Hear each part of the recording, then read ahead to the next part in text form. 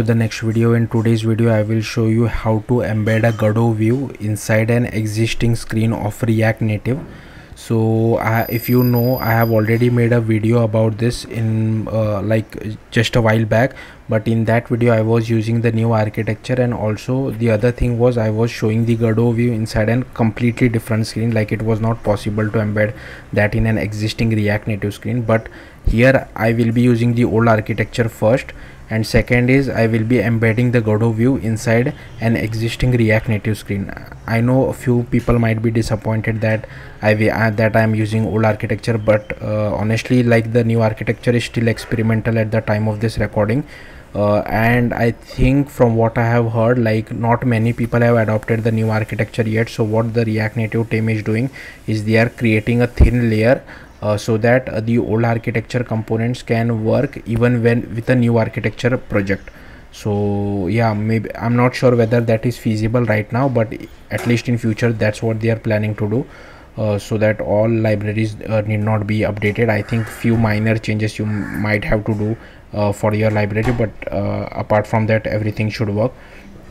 So let's get started. First things first is that if you have watched my Flutter video, a similar issue happens with React Native even with the old architecture. Like here you can see it is not occupying the entire black screen, and there is this space between this my Godot view and this text view. Even though I have not applied this screen, my Godot view is not occupying the entire width and height which I am giving it. So if you know how to resolve this issue, do let me know in the comments. The other thing is, just like my Flutter, what I have done over here inside app.tsx, if you see, this is I have created one text component from React Native, and this is my second text component, and this is my what you will say, a Godot view. So here you can see that they are anyways in in a column style, like one below the other, but this my view manager, or just like Flutter, always occupies the top like the x and y coordinates of 0 and 0. But here in React Native it is possible. Like here you will have to change this. I will show you exactly what you will have to do, but I'm just telling at the start just to avoid confusion. So here you will have to change something like whatever your is x and y coordinates. So suppose x should be start from 20 and y should start from 20, then it would come below.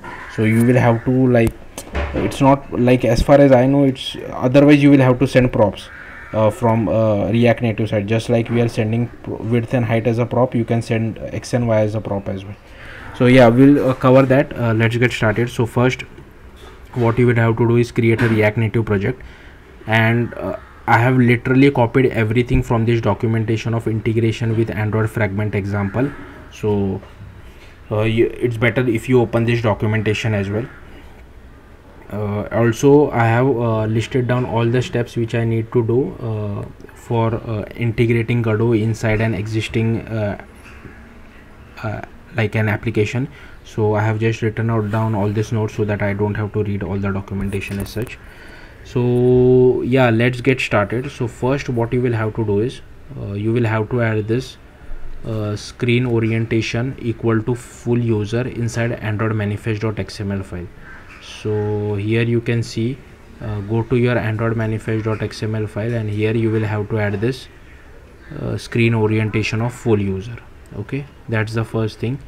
We already have this in React Native, so we don't need to do this. Second thing is, at the time of this recording I am using Godot 4.2, but if you are using later version of Godot, that's fine as well. So you will have to copy this, okay, and go to your Android build.gradle over here and copy it over here. So to be exact, like, I'm using Godot 4.2.1, and if you're using future version, you can just check out Maven Central and search for Godot engine Godot, and it will give you the exact latest version. Okay, that's the second thing. Next you will have to add this Android resources. Like in the Godot documentation they have mentioned that use AAPT options, but that is deprecated, so it's better to use Android resources. So just copy paste this, and again you will have to go to build.gradle and copy paste it over here. So that's done. Next, okay, we will not be using this,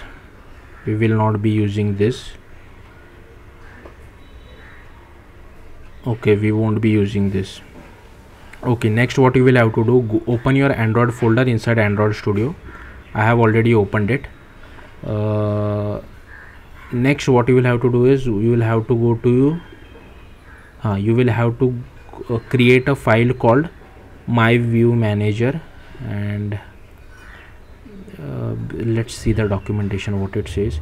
Okay, so create first custom view. Okay, so I don't have a custom view. Instead of custom view, we will just reference the Godot view.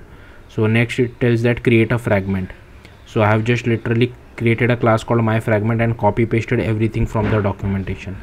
So create a class called my fragment over here, and again I have copy pasted everything from documentation. The only thing which I have changed is inside your res folder you will have to create this folder called my fragment layout.xml, and here I have taken a linear layout with a frame layout and this id of Godot fragment container.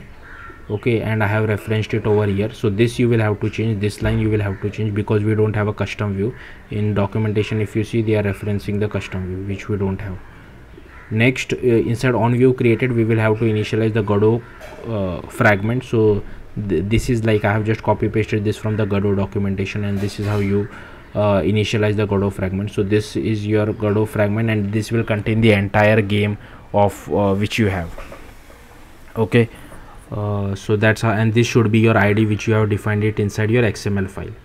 And here given that we are also extending Godot host, here I am creating a Godot fragment for it, and you also need to override this method called get Godot, and here I am just calling Godot fragment.godot.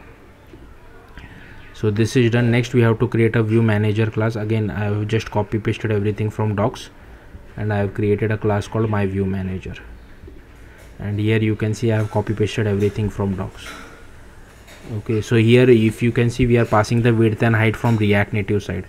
I'm still not sure why it is not occupying the entire width and height. It will just occupies the partial width and height. I tried changing my Godot games width and height as well. So this is 0 0 if you want the view to be at the top. Now what I'll do is I'll make it 100 100 so that I can show you that the upper React Native text was not visible, right? So I will just run this again. So if you see, this is the current output, but now I have given that I have given this x and y coordinates as 100, it will come down, and here at the top you should see hello from React Native. Give it some time to run, and here you can see again I have copy pasted everything from the docs. Okay, next what it tells is register the view manager. So create a class called my package. So here you can see that I have created a class called my package, and again I have just registered our view manager called my view manager. Next, inside main application you will have to go over inside get packages, and you will have to add your my package which we have created. Okay, and return packages, this you will have to add. That's it. So this is done.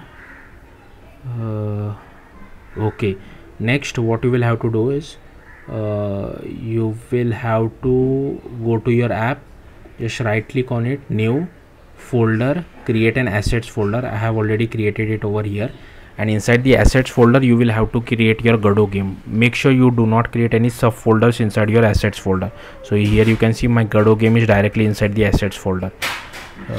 So you can use your Godot engine or the Godot editor for creating this game, and here I will show you the output as well. The output is ready. So here you can see, I'm not sure how good the output is, but here you can see hello from React Native at the top, because I have changed the x and y coordinate. And my Godot game is very simple, like it is just an apple, like a GLB model, and it is rotating at every frame per second. I'm not sure how good it is for you, because I'm streaming over Wi-Fi. I have not connected via USB, that's why the output might be a little laggy for you.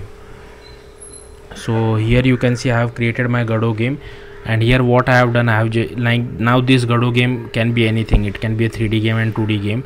What I have done is I have just taken a world environment, a directional light, and a camera 3D, and I have attached one script to it.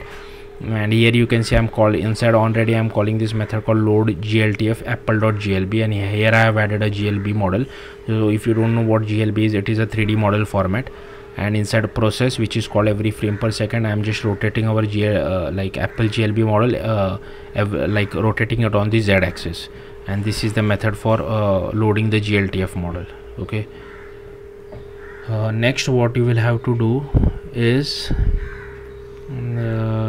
okay, let's see what.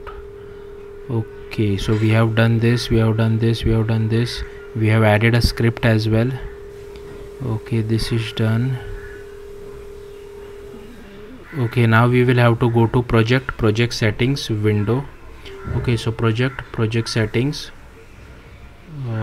search for window, and here though I have given this width like very high, still it does not occupy the entire width, and I'm not sure why. And give this width and height according to your convenience, like whatever you feel appropriate. And inside orientation you can set this as portrait. Okay, so that is done. And now you should be able to run it inside Godot. Now you can first run it inside Godot just to make sure your game is proper, and you also have to select a current scene. Okay, so make sure this scene is your current scene. Once you click on the run button, it will show you, do you want to make this as current. So this is running on my Mac, so this is not on my Android device, but just to check whether our Godot game is proper or not. And here you can see like I'm running. Now you just have to run like whatever your command is, yarn Android or whatever you use, and just you should be able to see it on your real device. Oh sorry, one thing which I forgot was also go to your app dot first you have to create this file called myviewmanager.tsx, because this is the name of the file which we created over here. So this is also in the docs, I forgot to tell you that. So create this TypeScript file, and now to use it we have to use something like this. Okay, so again I have copy paste. So go inside app.tsx.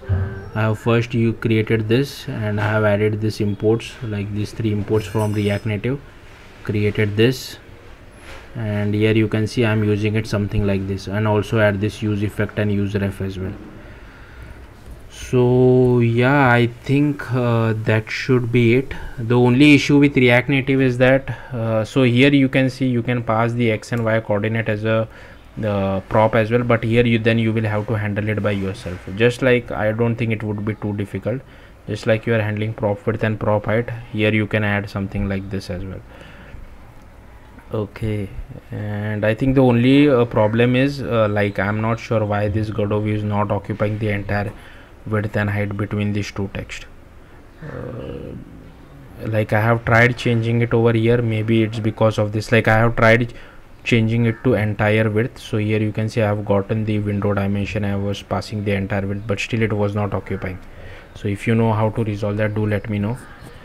I think I have not forgot anything. That should be it, I guess. Yeah, that should be it. Thank you for watching. Bye. Yeah, thanks. Bye.